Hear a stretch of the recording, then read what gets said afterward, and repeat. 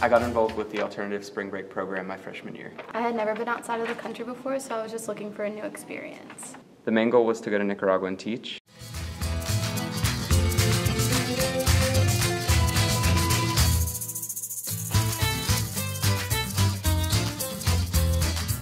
Once we arrived, it was amazing.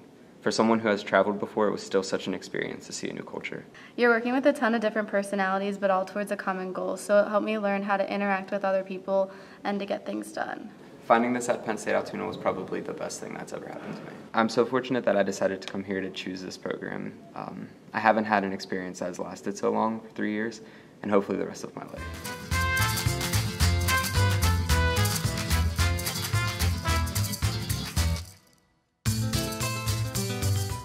For me, bringing something that was Penn State Altoona affiliated to University Park was very rewarding in a sense.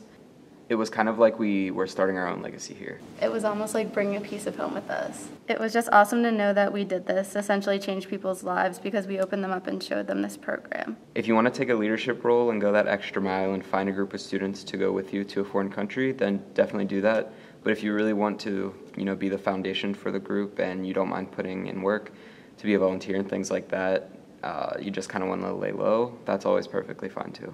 It's all about how you make it and the time you put into it and what you wanted to get out of it. It's so much fun, and you will find a part of you that you didn't even know existed.